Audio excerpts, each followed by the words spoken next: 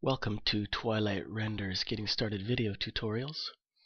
Today we're looking at a typical interior space. We will look briefly at how to set up some typical interior materials. So here we have a textile texture on the couch, a polished concrete on the floor, we have ceramic tiles, we have a wood panel texture, we have a scored concrete material, we have ceramic material, and we have typical flat white paint drywall. Let's take a look at the material settings we've used. In each case, we're using the templates for Twilight Render. Here we've used the perfect reflection polished concrete for the floor. We used a high quality concrete texture material, and the default index of refraction and the default reflectivity will be loaded for you automatically. Let's check this scored concrete. We tried stone natural, increased the shininess a little bit, but then we reduced the index of refraction to 1.05 to make a real flat reflection, and we set the bump to be SketchUp texture. For the textile, we left it the default SketchUp material, and it comes out as just a flat texture. For the ceramic tile, we chose tile, gloss, and the default IOR and shininess we left, but we chose to load a special texture that we created for the bump map, and we will discuss this later on in the video, a little bit about how to create a bump map. You can also find several tutorials for creating bump maps on our forum. For the ceramic vase, we also used the perfect reflection. This time we chose high, and it gives you the index of refraction of 1.52 for glass and a perfect 100% reflectivity. Gives a nice ceramic look. In SketchUp, here's the default material. We just left it alone. We don't mess with it at all. For the wood texture, we chose template, plastic, shiny, and it set your bump to SketchUp texture and reduce the shininess a little bit to about 150.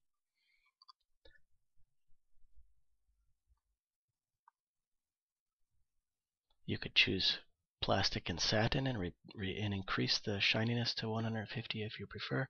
Either way, it'll give you a shiny wood look. For the metal, chose metal platinum or brush metal platinum. Set the shininess to 20, and it gives a nice flat metal shiny look.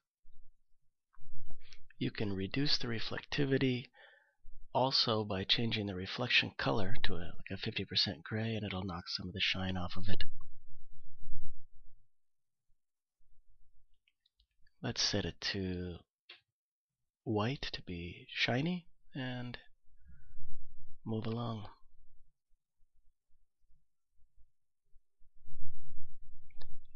Let's look at this concrete scored jointless material. If you were to increase the bump too much, it may look okay in the preview, but when it's rendered it will look strange, so avoid making your bump size too much. Leave it at the default 1. In most cases it'll look fine in the renderings. Typically decreasing it is a better idea, going down to 0.5 or 0.1. When you create a bump map, on the texture image, anything that's black will be down, anything that's white will be up of bump. Anything that is 50% gray means no bump at all. So 50% up to white is up on your bump, and 50% gray down to black is down bump. The last thing we want to look at is this glass countertop. Remember, when you build your glass countertop, to separate the geometry from adjacent geometry so they don't do what's called Z-fighting.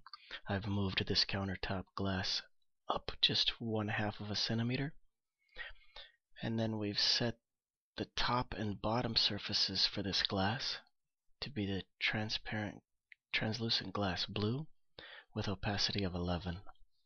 The 92% gray lightness. And the edges of the glass would give this green edge look with these colors HLS 1719348 with opacity of 11. I've beveled the edge of the glass, and then for the materials we just go to Glass, Common, and I reduce the IOR to 1.51. It gives it a little bit clearer look. Same with the side of the edges of the glass. Glass Common, and reduce the IOR to 1.51. When that glass countertop gets rendered, you can see how the reflections come through the edge of the glass. And every different angle of this glass is going to have different reflectivities. It'll work just like a real glass countertop. You can see how the beveled edges on the countertop reflect the light differently and make it look more realistic.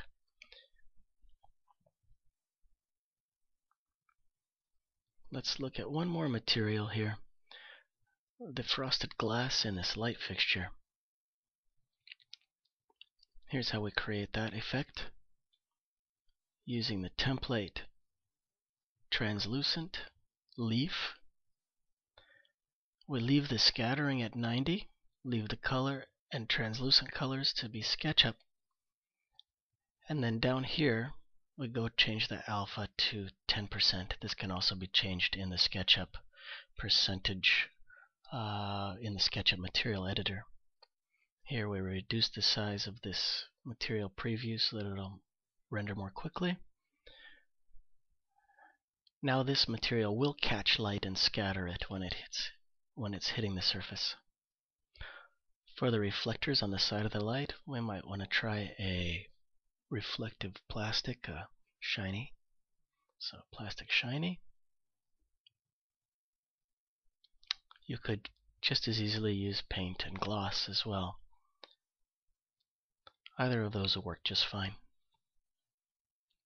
So for this metal, what we're going to do is leave it as the flat default material because it'll render much more quickly, and since it's just a very small bit in the render, when you render the image it'll look just fine. But for these reflectors, they'll reflect the light from different angles, and so let's set them to be paint gloss because they'll affect the look of the rendering more.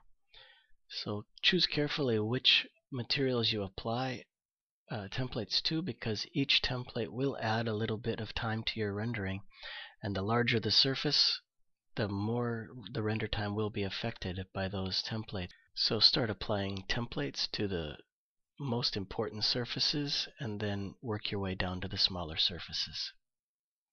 Be sure to hit like and subscribe to our channel. Check out our other video tutorials here, as well as our many tutorials available on our website, twilighrender.com.